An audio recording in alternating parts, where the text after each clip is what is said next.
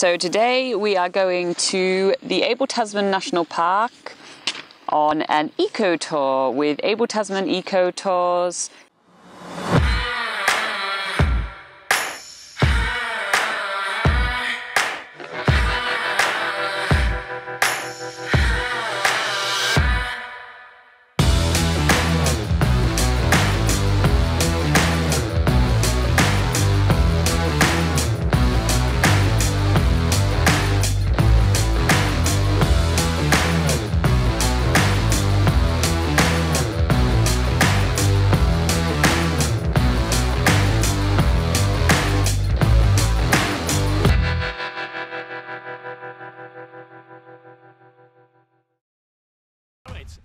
This morning we are leaving the Bound Backpackers really early because we have a meeting with the team from Abel Tasman Eco Tours. If you remember, we've done a tour with them a few days ago, but they told us that they had a tour around the inlets and bays of the Abel Tasman National Park, and we couldn't resist to join them again for another day out.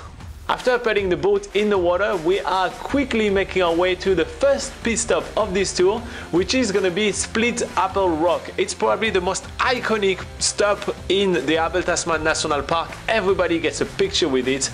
And surrounding Split Apple Rock, there is quite a few unique rock formations as well as shag colonies. As we find out with Stu, who is our guide on the Abel Tasman Eco Tours, Split Apple Rock isn't just a rock that looks like a split apple. It actually has a whole little ecosystem on there full of marine wildlife, and he also explains to us why the rock is shaped the way it is. Not only that, but the Abel Tasman National Park is also dotted with loads of little islands which are a haven for wildlife here. Stu has a background in marine biology, and he really knows so much about the wildlife here in the Abel Tasman National Park.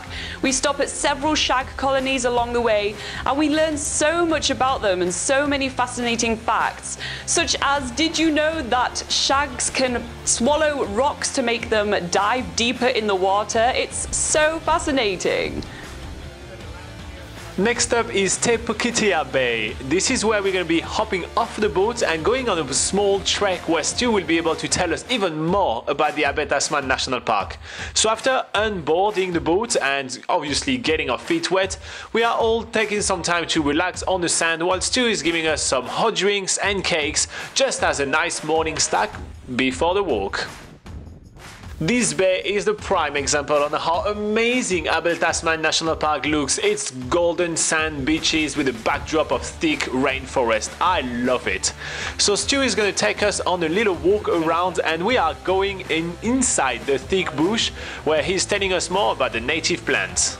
Well, it's got a chemical in there that's the precursor to MDMA, if you've ever tried that.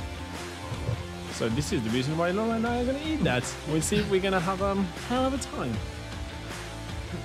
It's actually a really boring walk other than that, so that's why I get you to eat it. Spicy. Yeah.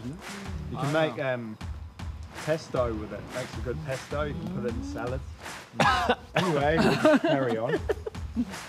Well, I'm always eating the one that is disgusting. So it turns out that the MDMA full kawa plant is not really tasty, and Laura and I really are not big fans of it. Stu tells us later, obviously after we eat it, that it's usually drank as a tea, which probably makes it much more bearable.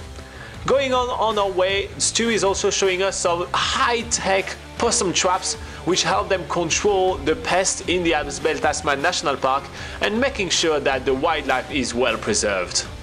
Stu also shows us some manuka and kanuka, which are the main trees that grow in this section of the Abel Tasman National Park. And then we continue making our way up to an absolutely stunning viewpoint, which has amazing views of the surrounding beaches and forests of the Abel Tasman National Park. This viewpoint is known as Speedhead and overlooks a couple of stunning inlets. There are turquoise water, bathed in golden sand beaches. It's perfect. On the way down, we are getting warmer and warmer, and our merino wool layers, supposed to keeping us in check in case of the weather changing all the time, are just not doing a good job right now. They are cooking us.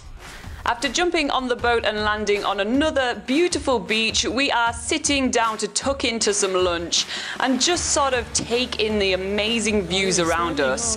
Stu is showing us some fascinating little marine creatures like shrimp and starfish and different shells as well. It's amazing how he just picks up something straight away from the ocean and knows exactly what it is. And now we are jumping back on the boat once again to make our way back towards Marahau. And on the way back we do spot a few little blue penguins, but unfortunately they are too quick, too small for us to even attempt to film them. Although little blue penguins are more prominent in other parts of the South Island of New Zealand, Stu is explaining us that there are a few colonies around the Abel Tasman National Park which are actually currently breeding. This is fascinating, the amount of wildlife that we got to see in such a short tour. Tomorrow we're going to do something a bit more traditional on the Abel Tasman National Park. We're going to take the water taxi and we are going to go sea kayaking and then a bit of hiking. It's really the traditional backpacker activity in the Abel Tasman National Park, and it's something which is long overdue because we've been spending so much time around this park. It's time to get in